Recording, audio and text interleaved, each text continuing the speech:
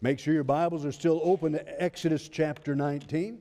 Again, looking at the children of Israel heading to the promised land. And today we're looking there. It says, He brought them out of the camp to meet with God. To meet with God. Amazing thing in verse number 1, just by way of introduction. By the way, I believe you're going to have to come back tonight to get the rest of the message. What you have in your hand is the introduction. And I'm glad you're glad about that. But some things to lay in place. But you need to be back tonight to talk about how to prepare better for a meeting with God. But notice, first of all, there in verse number 1, it says, in the third month. In other words, all we've been studying through Exodus, all we've been studying as they left Egypt has only been 3 months. Boy, you talk about a life that's changed in their life in 3 months. 3 months prior to this, they were slaves. 3 months prior to this, they were in bondage. 3 months prior to this, they had been beaten and abused and just tortured and just overworked and just slaves to the Egyptians. And now, in 3 months, they've gone from there to freedom. They've gone through some miraculous works. God had done miracles. God was changing their lives in just 3 months. Let me help you with something. If we'll just surrender to God, if you will just give your life to God, if you'll just give your heart completely to God, 3 months can make major changes in your life. Now, if you push back, it might be 3 years, it might be 3 decades, and not much is going to happen. But if you'll be like the children of Israel saying, here we go, we're leaving where we were, we're following you, we're doing what you want us to do, in 3 months, so much has changed. They've learned so much. So let me challenge you, if nothing else today, say, I'm going to start following.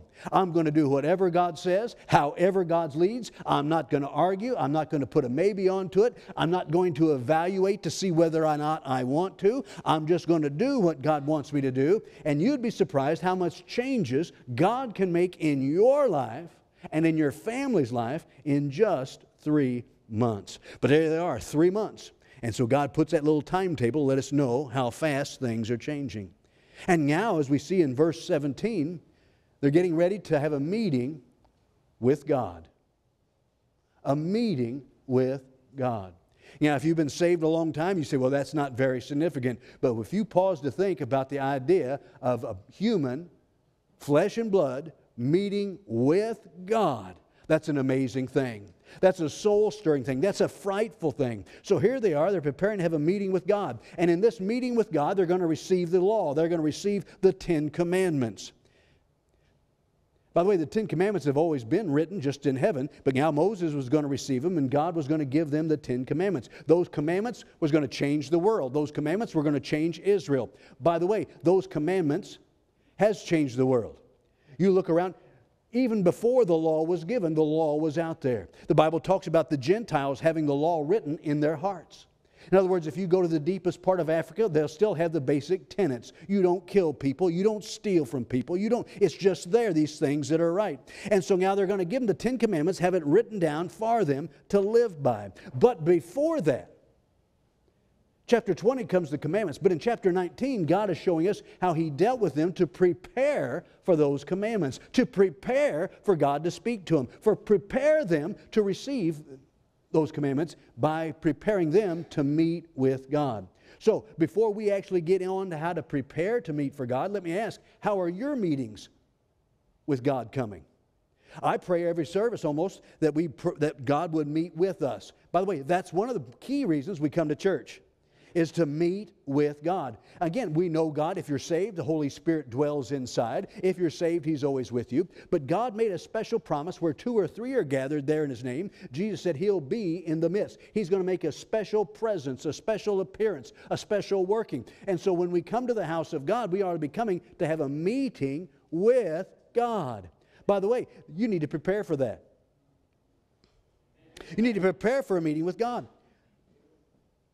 If you were going to have a meeting with the president, now we're not politics aside, but you're going to have a meeting with the president, I believe you would prepare for it. You wouldn't say, oh, time to go. Oh, we're going to be late. Hurry, just gather. No, you would stop. You'd say, what am I going to wear? How am I going to get my schedule done? Am I going to bathe first? And how am I going to get there? Am I going to get my car clean? You'd prepare for the meeting. What am I going to say? What questions would I ask? You would prepare because it's a significant meeting to you. If you're going for that big job, the job you've been looking for, the job you've been wanting for, you would prepare for it. If you've done any job applications like that, you go study the company, find out what the company does, find out their strengths, find out their weaknesses, find out where they're going, and you would prepare yourself. You would dress a certain way. You would have a special spirit. You'd be all prepared for it. If it's a special meeting with somebody in your workplace, you would prepare for that. Ladies and gentlemen, when we come to the house of God, we got to remember we're coming for a meeting with God. We want God to do a work. We want God to change lives. We want God to work in our hearts. We need to come prepared. And so you prepare for it. You just don't just drop what you're doing and come to church. You pray and you prepare. So they're preparing now for a meeting with God. That's what he says in verse 17. He said that he brought them out to prepare to have a meeting with God. So by way of introduction, again, you have to come back probably tonight. I always leave the option if God changes my mind throughout the afternoon to another message. But I believe tonight we'll be looking at that real final preparation. But God lays out some principles for us to help us prepare. So let God speak to you. Whenever God speaks to you, write it down. Make a note. Put it in your Bible. Because sometimes it won't even be a point in the sermon. Sometimes it won't even be the emphasis or even a side note, but just some part of the Scripture, something I might say or something that the Holy Spirit might say, that's for you, that will change your life. So write it down and then follow up on your own studies. Well, this morning we're looking at this meeting with God. So here we are. Wonderful things as God lays out some very basic tenets for us. First of all, we see the purposed trip.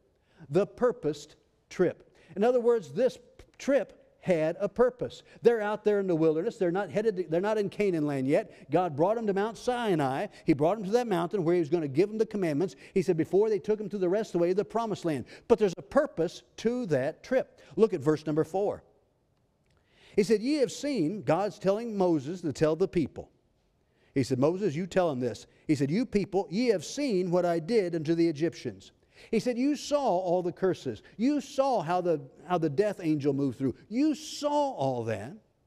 And how I bear you on eagle's wings and brought you unto myself. What was God's purpose in this trip? To bring them to Himself.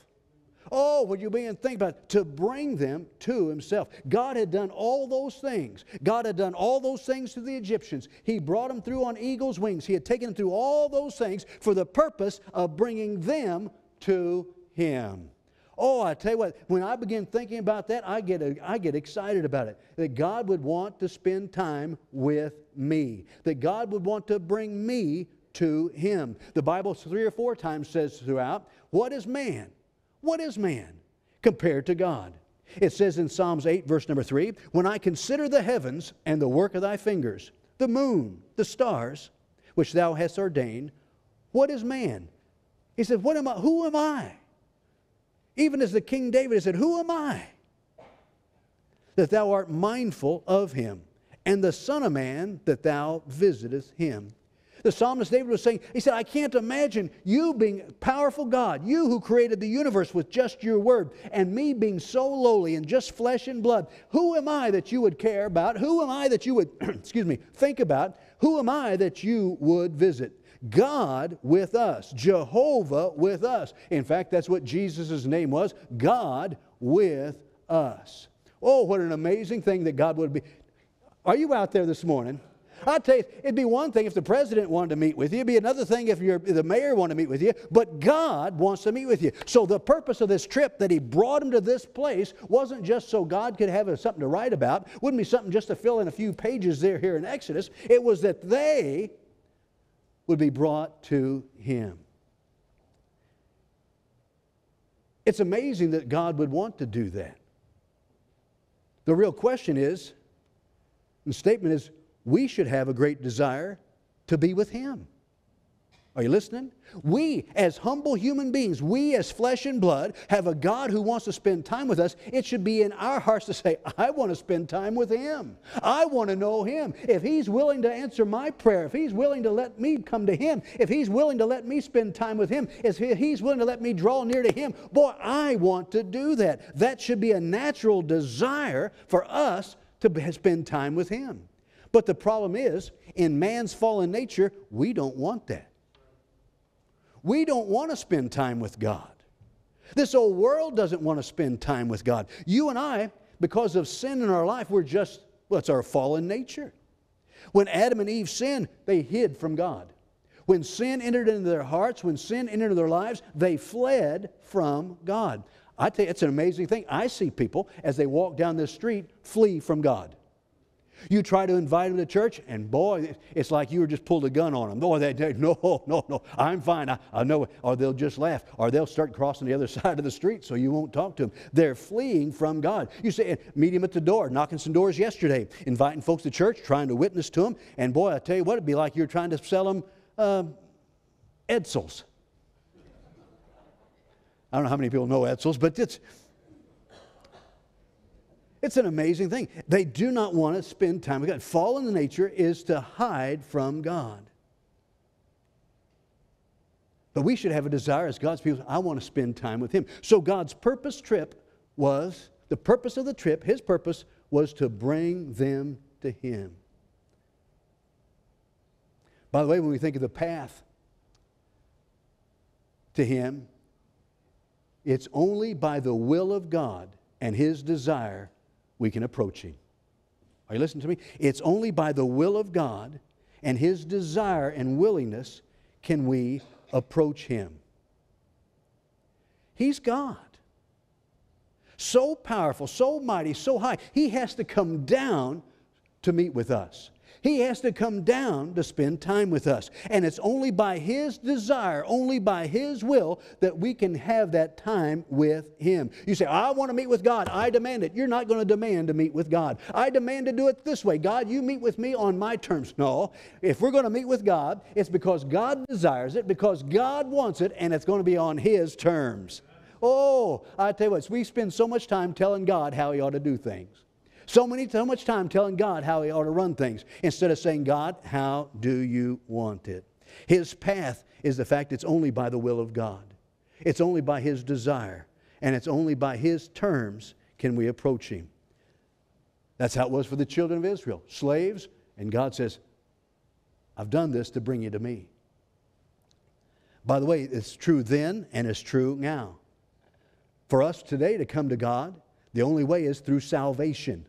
Amen? Salvation is how God has provided a way for us to come to Him. And that path is the cross of Jesus Christ. That path for us to access Him, for us to come to Him, is through the blood of Jesus Christ dripping off the rugged old cross. That's why the Bible says in Colossians 1:20, and having made peace through the blood of His cross, by Him to reconcile all things to Himself by Himself.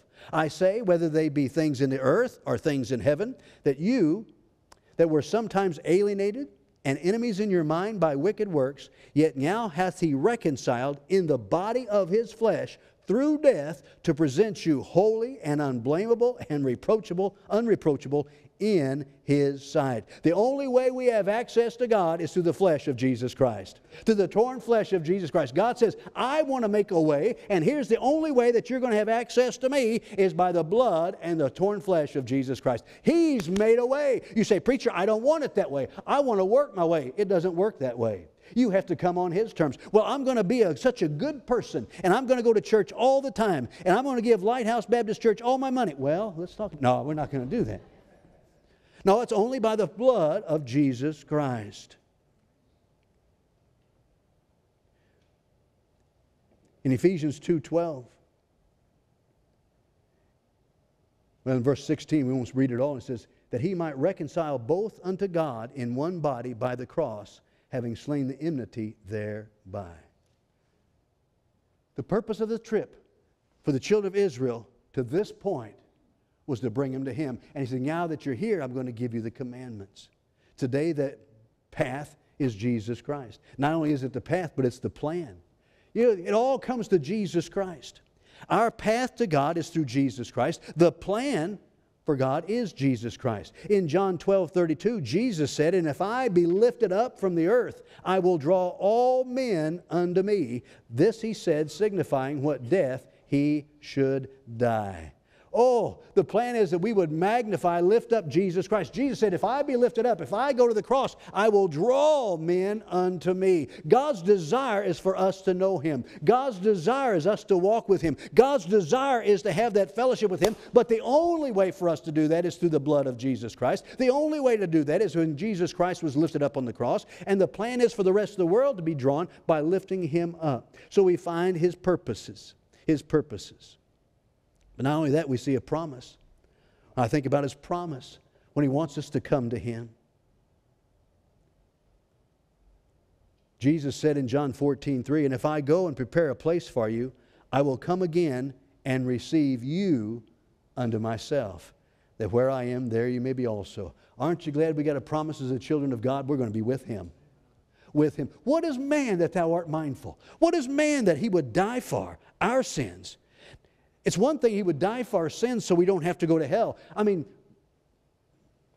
we get upset if we see somebody torture a dog. And we might stop them from torturing a dog or hurting a bird or hurting an animal. But we wouldn't want to spend the rest of eternity with them. But God died on the cross to pay our sin debt, not just so we don't have to go to hell, but so we can be with Him for all eternity. What is man that thou art mindful of him? What is man that you would desire to be with him? What is man that you would come and visit with him? I'm telling you, ladies and gentlemen, we ought to be jumping for joy. We ought to be focused and rejoicing in Him all the time because He has a desire to us to be with Him. Amen. All right, they got the purpose trip. His purpose was to bring him to Him. Number 2, He says we see their portage. Their portage. By the way, I hope you're on that trip. Oh, I hope you're on that trip. You're following Him so you can be with God, so you can be with Christ. If you're not saved, you need to be saved today so you can spend an eternity with Him. But as we go in life, we're going with Him to be drawn to Him. So His purpose, then His portage. Look at verse number 4. God tells Moses, you will tell the people, ye have seen what I have done to the Egyptians, how I bear you on eagle's wings and brought you to myself. How did they get there? On eagle's wings. On eagle's wings. They did not get there on their own ability. They did not get there on their own strength. They didn't get there on their own fortitude. God carried them as an eagle carries its young on its wings. On eagle's wings. You say, what are you talking about? I'm talking about, here's a bunch of slaves. Just delivered out of slavery. They've not been on camping trips.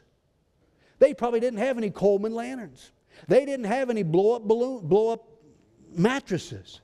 They didn't know how to fight a war. Oh, they've been slaves. All they've been doing is making bricks for hundreds of years, generation after generation. They had none of that. And now all of a sudden they're going out and here they are. The Egyptian army's beginning to follow them, but they have no idea where they're going. They're just following the cloud, following the pillar of fire, doing what Moses says, and here we go, and follow. No idea how to get there. And they get to the Red Sea and says, what are we going to do now? How in the world are we going to get across here? God carried them over, parting the water and let them go through. And they get on their side, and the water was bitter. They couldn't drink it, and they were thirsty and afraid they were going to die of thirst, and God provided a way for that. Then they began to run out of food and desiring more food, and so God gave them the manna. Then they went to the water. They were running out of water, and God gave them water out of the rock. And then they went to their first battle, their first war, which we saw last week. Wow. And they made it through, and now they went from there, and now they come to this place that I brought you all through that so you can be with me, so I can have a meeting with you. He said I had to bring you through that so you'd appreciate the meeting with me. And how they got there was by God. God carried them. He brought them. He ported them on eagle's wings. For the last 3 months, God's been carrying them. For the last 3 months, God has been providing for them. For the last 3 months, God has been doing miracles for them. It was only by the grace of God that they were able to make it. Through all the trials and dangers and necessities, God says, I brought you. Look at it again, verse number 4. And ye have seen what I did in the Egyptians, and how I bear you. He said, you've seen it, how I bear you on eagle's wings, and brought you here.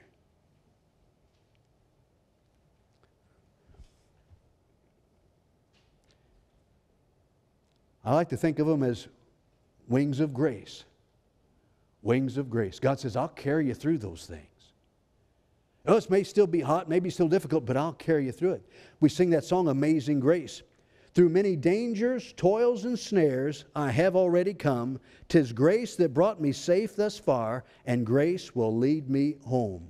See, the children of Israel, how did they get there? They were carried there by God. You and I need to know, you and I need to remember that by faith, if we're following God, if we're letting Him lead us, if we're focused on Him and following that pillar that God gives us, and following that fire that God has given us, following the Spirit, if we're following Him and doing Him, God will provide, God will protect, He will bear us over. When we're following Him, He will carry us also on eagle's wings. It says in Deuteronomy 32, verse number 10, Moses talking about this. He found him in a desert place, and in the waste, howling wilderness, He led him about. He instructed him. That's what He's doing to the children of Israel. He found him out there. He brought him out there. He led them. He instructed them. He kept him as the apple of His eye. As an eagle stirreth up her nest, fluttereth over her young, spreadeth her broad her wings, and taketh them, beareth them on her wings. Preacher, how can I make it through the trials? How can I make it through this life? Make sure that you are following. Make sure you are doing what God, and as the special song there was, following Him, He will bear you over. Oh, I'm so glad that wherever He leads, He will bear and carry me over. Their portage was, the purpose was to be meeting with God, to be brought to the presence of God. And their portage through all those trials was on eagle's wings. Oh, I'm glad I don't have to make it myself. I'm glad I don't have to endure it myself. God will cover me. Very quickly, the purpose of the trip. Number 2, a promise token. When we see as they got to this mountain, as God brings them to Himself, we see a promised token. I believe it's in your notes. If you drifted off, you got to come back. You got to let your imagination work on this a little bit. As I meditated on that this week and stirred on this, boy, I just can't imagine. And yet I can, because I've experienced things like it. There in your notes, Exodus 3:11, is that there? Yeah. Notice what it says. So in Exodus 3:11, if not, you can look back at it. Back when God was calling Moses at the burning bush. Moses had been 40 years taking care of the sheep, his father-in-law's sheep out in the wilderness. He saw the bush on fire, wasn't consumed. He said, I'm going to go see this. And God spoke to him out of the burning bush, and God called him to deliver Israel. He said, now's the time, and I'm going to use you to deliver Israel out of the Egyptians' hands. Verse 11, and Moses said unto God, who am I that I should go unto Pharaoh, that I should bring forth the children of Israel out of Egypt? And he said, certainly, God says to him, certainly I will be with thee, and this shall be a token unto thee. He said, this is going to be a little proof for you. This is going to be a little tidbit for you. This is going to be a flag. The word token there means flag or beacon. He said, this will be a flag for you. This will be something you'll see and excite your heart. This will be a little, just a token, just a beacon, just a flag for you. And he says, and this shall be a token unto thee that I have sent thee. When thou hast brought forth the people out of Egypt, ye shall serve God upon this mountain. Same mountain. God brought the children of Israel to this mountain to give the commandments. Way back when God first called Moses, He said, here's going to be a little token. He said, you're going to come back right here and serve me. Wow. Can you imagine as Moses then approached that mountain? He said, I've been here before. There's my token. How do I know I'm doing the will of God? How do I know God's real? How do I know God's really going to work? Because He said, I'm coming right back here. And here we are. I don't know if He was coming around a corner. I don't know if He was climbing over another mountain. I don't know if He could see it in the distance, but as they were marching and as God was bringing them on those eagle's wings, bringing them through all those things back to that place, there was that promised token. God says, I told you I was going to bring you back here. I told you you were going to serve me in this place. So as He stood there saying, this is the place. This is the very... I can almost see Moses saying, Joshua, come here.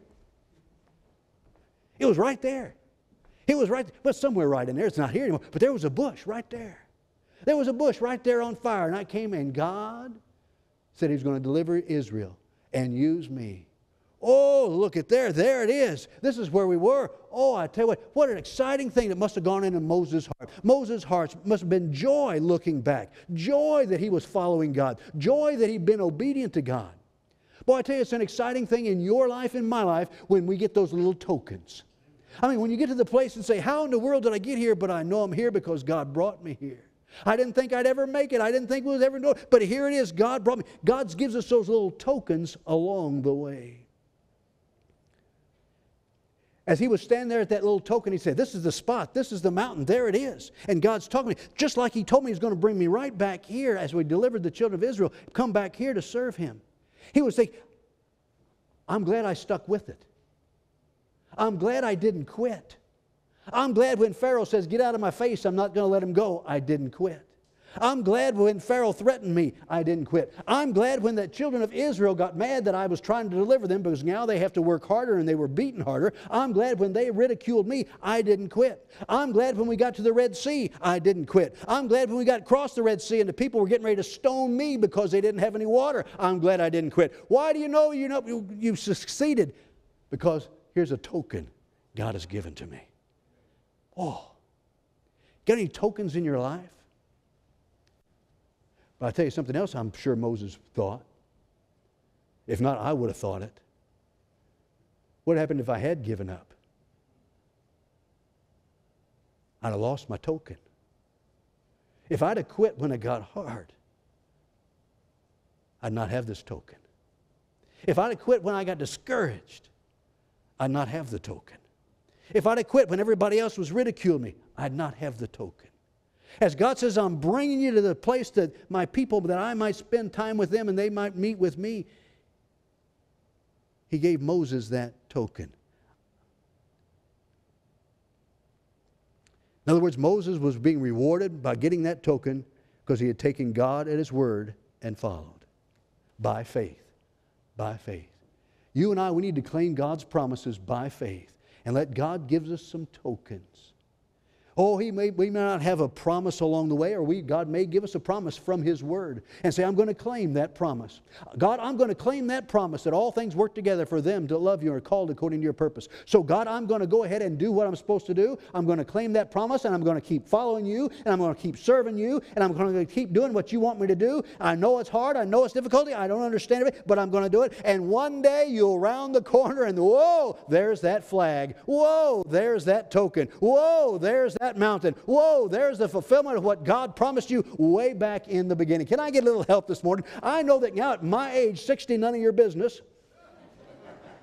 Boy, I tell you what, there's been some times along the way I said, I don't think we'll ever make it. I don't think we're ever going to get there. But I tell you what, there's times when something happens in my life or I see something that God is doing to other people around me, I can say, there's a little token, there's a little flag. In other words, there's a fulfillment of God's promise. That's what God was telling Moses. Here's a token. There'll be a fulfillment of my promise. Here's a token. There's going to be showing that I can do what I say. Here's a token that my plan is in progress. And so when Moses got to that place, he said, there it is. By the way, Moses wasn't leading them. God was leading them by the pillar of fire and cloud. And so as Moses was following that cloud, he said, okay, guys, let's go. Here we're going. Round in the corner over the hill, he said, there it is. And God parked him right there. Wow. I'm sure he said, there's the token. Back to this mountain that He called me up. Moms and dads, let your family know some tokens also. Say, God brought you to this place. God told us to do this. God led us this way. So we find a promise token very quickly. We find not just the promise token, but we find His peculiar treasure. His peculiar treasure.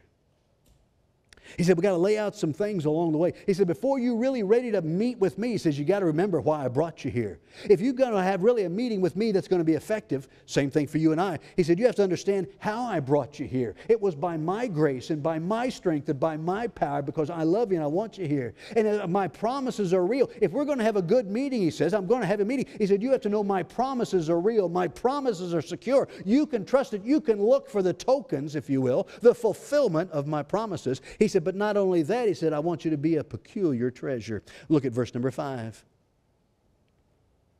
Now, therefore, if you will obey my voice, indeed.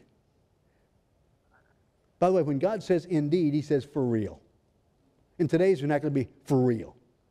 Did you ever hear your kids say, for real? You say, yes, for real. Now, therefore, if you will obey my voice, indeed, for real, sincerely, completely, and keep my covenant, then ye shall be a peculiar treasure unto me above all people. For all the earth is mine. He's saying all the people of the earth are mine. Everything in the earth is mine. He said, but you can be a peculiar people unto me. You can be a special treasure to me, because all the earth is mine. Verse number 6. And ye shall be unto me a kingdom of priests and an holy nation. These are the words which thou shalt speak unto the children of Israel. So we see, first of all, a proposition to the people. A proposition to the people. He says there in verse number 5, if. He said, if you'll obey, ye shall be a peculiar treasure, listen carefully, unto me. Unto who, class? Me. Unto God. See, this proposition isn't about salvation, but fellowship. It's not about salvation, it's about a joy. It's about a feeling. He says, unto me. He said, if you'll do what I command, you'll do what I ask, and you obey, he said, you will be a peculiar treasure unto me. By the way, as we read through this passage several times, it talks about unto me, God says. Unto me, God says. See, that's the key. Our life is based upon what we mean to Him. Our focus has to be unto God. Not unto my spouse, not unto my co-workers, not unto the pastor, but unto God. He said, you'll be a peculiar treasure unto me. He said, you'll have that special place. You'll have that special position. He says, unto me. The word peculiar treasure there in the Hebrew literally means a carefully shut up wealth, a jewel. A specially shut up wealth or a jewel. He said, if you'll hear my commands and do them indeed and follow those, he said, you'll be a jewel to me. You'll be a special treasure to me.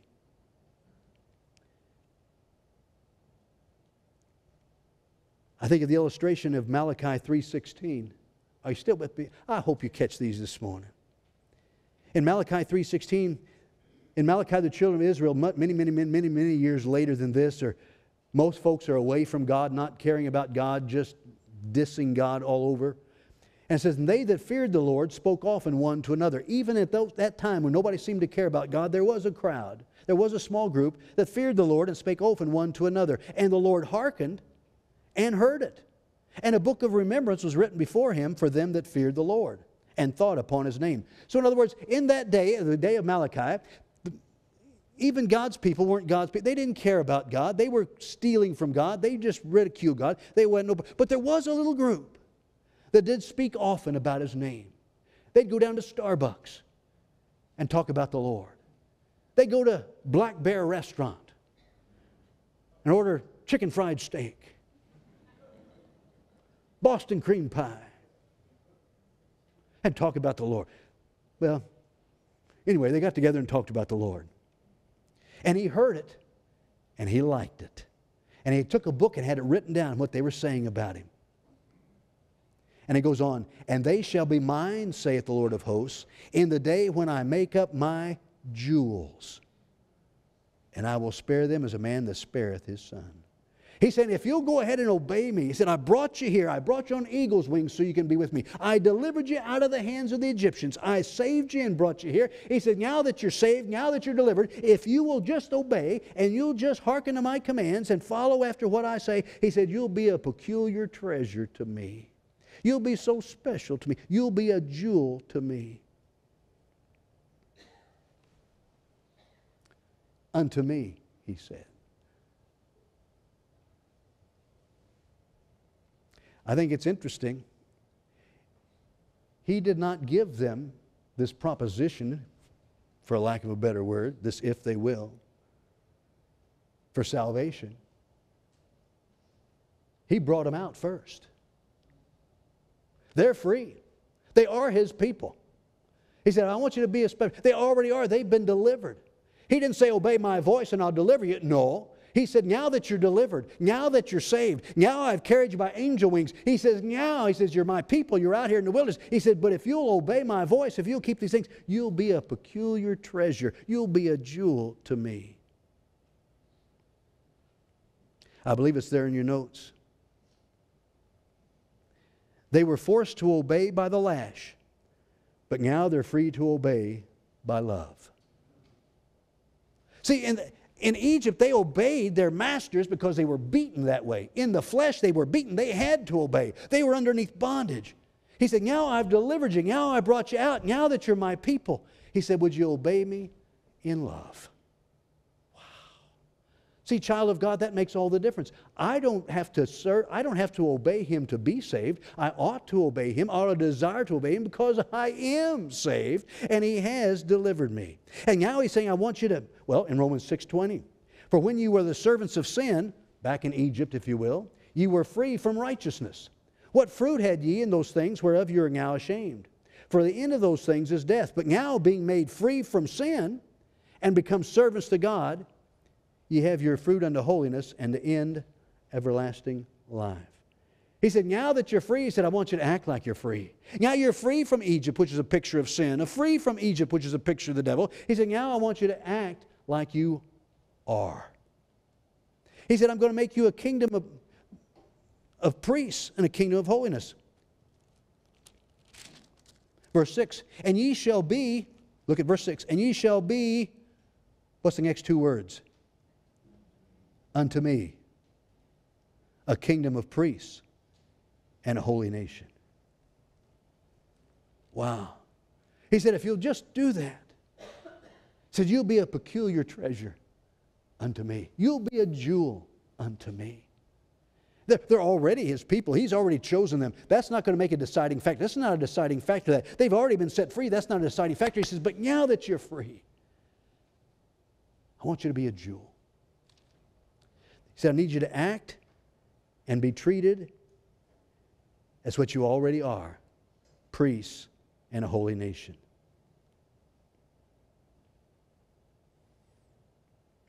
In Deuteronomy 26, later on, Moses is talking about it and says, and the Lord hath vouched thee this day to be His peculiar people. He said, I want you to be my peculiar people, my treasure, my gem. As He hath promised thee that thou shouldest keep all His commandments, and to make thee high above all nations which He hath made in praise in His name and in honor, and that thou mayest be a holy people unto the Lord thy God, as He has spoken. He said, I want you to be a holy people to me. I want you to be a kingdom of priests to me. Be able to come right to me. I want you to be a jewel to me. He said, I've already delivered you. I've already brought you through on eagle's wings. I brought you to this place to be with me. He says, now, He said, if you'll do that, you can be that peculiar treasure. Look at verse number 7. And Moses came and called for the elders of the people and laid before their faces all these words which the Lord commanded them. I like that little expression.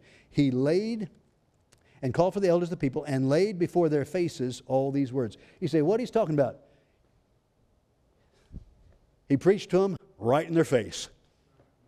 I mean, He got right down in their face and said, this is what God says. God says you want to be a jewel, you need to obey. God says you want to be unto Him a jewel. In other words, a jewel to Him, you've got to obey. If you want to be a priest in a holy nation, He says you need to understand His commands and follow it. It's got right in His face, in their face, and preached to them. By the way, we all need in your face preaching. Oh, I need in my face. If I go to church and I don't feel like my toes ever get stepped on or ever even get close to my toes, or if I feel like God never really spoke to me, never convicted me, there's nothing in the Word of God that's there to change me, and I feel good about myself completely that, boy, I am just one wonderful person, then I missed it somewhere along the way. Church, well, I like leaving church feeling good. You can get right with God and you'll feel good. But Moses preached right in their face. So you and I today, God wants us to be a peculiar people to Him. A peculiar treasure. A jewel to Him. A nation of priests. By the way, when you got saved, you became a priest. We can go, He's made us kings and priests in Christ Jesus. He said, now I want you to act that way. How do I act like a priest? Obey. How do I act like the king? Obey. and you'll be a peculiar treasure. In 1 Peter 2:9 refers to that. It says, but ye are a chosen generation, a royal priesthood, and holy nation, a peculiar people. He said, this is what you need to be. He said, as God saved you and you begin to follow Him, He said, God wants you to be that peculiar treasure, that peculiar people, a holy nation, a royal priesthood. Why? That ye should show forth the praises of Him who hath called you out of darkness into His marvelous light, which at a time past were not a people, but now are the people of God. Why in the world should we be a royal priesthood? Why should we be a holy nation? Why should we be a peculiar people, a peculiar treasure? Why? To give God all the praise of what He's done for us. Amen. Well, God wants me to be obedient to Him because He's an overlord and He wants to control me. No! He knows what's best for me. He knows how to bless me. And He knows that through that I can praise Him. Oh, I tell you what, a peculiar treasure. We find the proposition very quickly. We find the pronouncement by the people. Look at verse number 8. We're almost there. Verse number 8. So God says, go tell them this. How I got them there. I carried them on angels' wings just to bring them to here. And I want them to be a peculiar treasure unto me. And they'll be priests unto me. And holy nation unto me. Again, we've got to focus on unto God. Unto God. Not am I better than the pastor. Not am I better than my spouse. But how am I as a relationship unto God? Verse number 8. So Moses said that to them. He laid it in their face. He preached it in their face. And all the people answered together. I love this. And said, all that the Lord has spoken, we will do. And Moses returned the words of the people unto the Lord.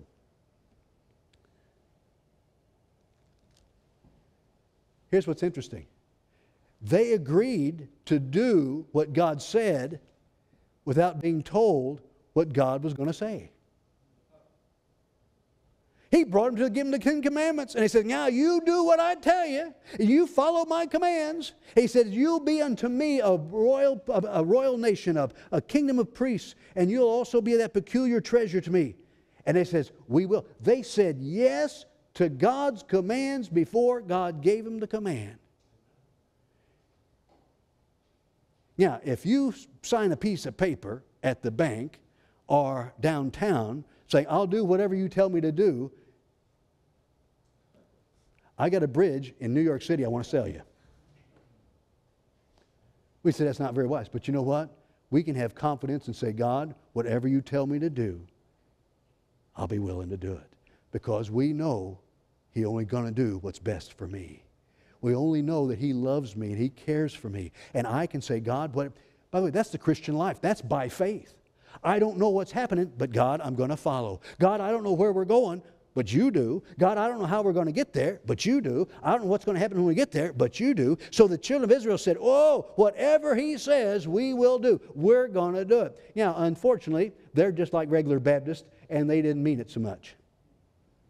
We're going to find just in a chapter or two over, the next thing you know, they're dancing and drinking and carousing and having idols. But at that moment, they say, we're going to do it. Oh, ladies and gentlemen, can we get to the place where we say, God, whatever you say, I'll do. Whatever your commands are, I'll do. Wherever you lead, I will follow. God says, we're going to have a meeting. I said, I brought you here to have a meeting with me. Oh, boy, we're going to see Him. We're going to hear Him. We'll see Him on the mountain. We're going to get the law. How do we get prepared for that? You need to make sure that you say, yes, whatever it is, I will do. Because in Jeremiah 29:11, God says, for I know the thoughts I think towards you. See, I can trust Him because I know God's thoughts toward me, saith the Lord, thoughts of peace and not of evil, to give you an expected end. I can say, God, whatever you want, I will do. That's what He says. Whatever God says, we're going to do it. I can say that because I know His thoughts of me are of peace and not evil. God has no evil intent for my life, but peace for my life, joy for my life, good ends for my life. So when God says, right now, if you in your life are fighting something God said to do, and you say, I'm not going to do that. God says, I want you to change over here. You say, I'm not going to do that. You are missing the expected end God has for you. Oh, that we be like the children of Israel and answered, all that the Lord has spoken, we will do. 1 John 5:2. By this we know we love the children of God, when we love God and keep His commandments. For this is the love of God, that we keep His commandments. There's no period there. That's in your notes. Look down there. That we love God and keep His commandments. For this is the love of God, that we keep His commandments, and His commandments are not grievous. I got to do what, God? Oh, okay, God, I'll tithe. Oh, it's going to hurt. It's going to be miserable. I don't want to do it, but I'm going to do it. It's such... No. God, I'm supposed to do this. I'm supposed to do that. Oh, I'm not supposed to do that. Is that your command? Oh, I'll do it, but it's... No, no, no. If I'm loving God, it's not grievous. That's why the children of Israel said, boy, you delivered us. You carried us on eagle's wings out here. You're going to meet with us. Whatever you're going to say, we will obey. Very quickly we find our preparation taught. And I'm just going to give you the short answer this morning. You have to come back tonight when God says how to prepare to meet with Him. But our preparation is taught. He said, get ready. Get ready. Verse number 11. And be ready against the third day. For the third day the Lord will come down in the sight of all the people upon Mount Sinai. He says, get ready. God's coming. Get ready. You're going to have that meeting with God. Get ready. By the way, I'm glad God wants us to be ready. Amen. They knew the time. How many days? 3 days. He said, in 3 days, He's coming down. You got 3 days to get ready. You got 3 days. It's not going to happen today. It's not going to happen tomorrow. But on that third day, He said, you know when it's coming. Guess what? God's coming back. When? I don't know. He didn't give me a calendar. They've got the calendar. They know in 3 days God's coming down. We don't know when God's coming down. But He is coming.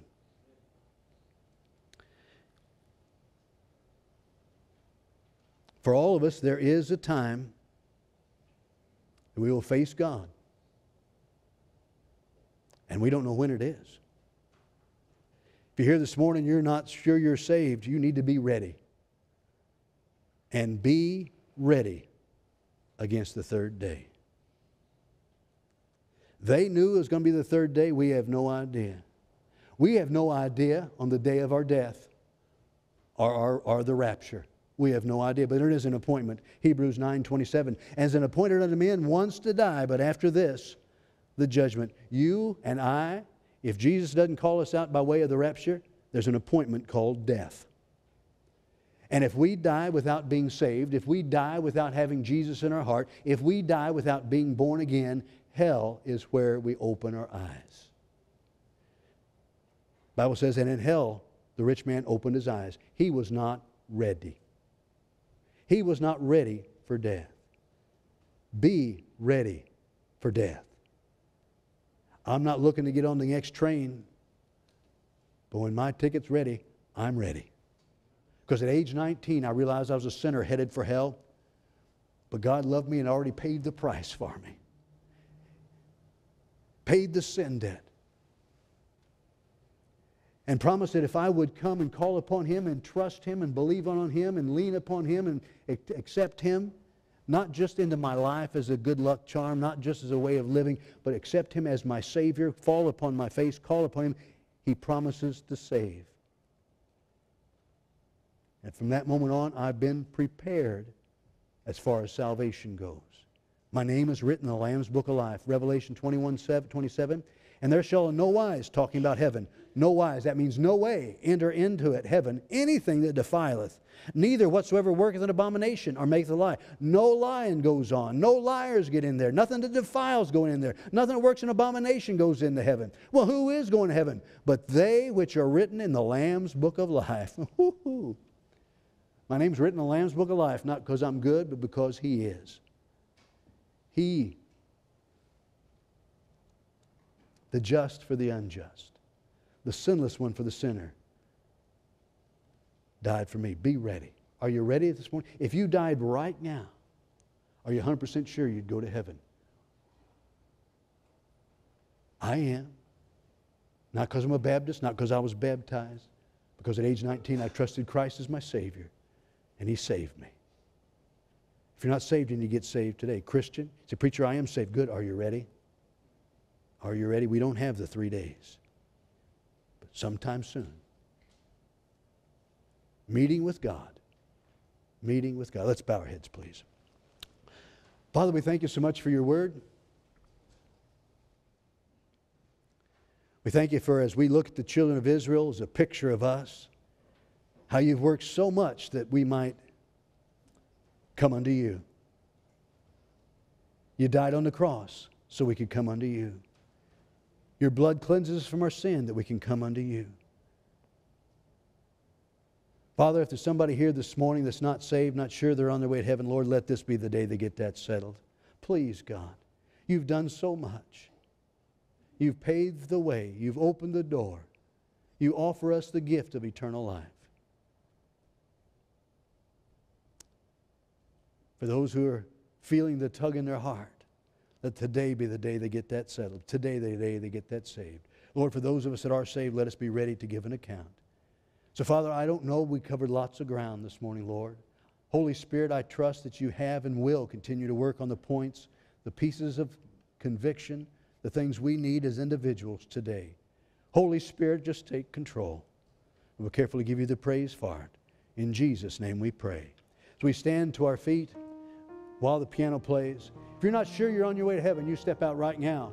We'll have a man with a man, lady with a lady, take the Word of God and show you from the Bible how to be saved. It's not by joining the church. It's not by turning over a new leaf. It's being born again, being saved, trusting in Christ. Are you ready? Say, I brought you unto me. Say, I want you to be ready.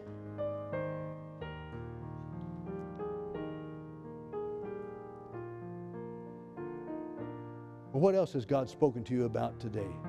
Maybe it's just you realize you haven't got any tokens in your life from God because you've not followed.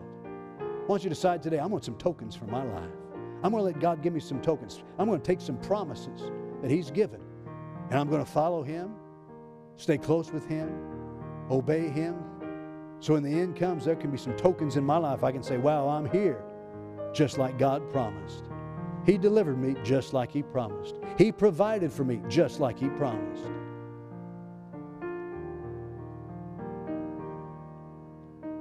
Make a decision for God today.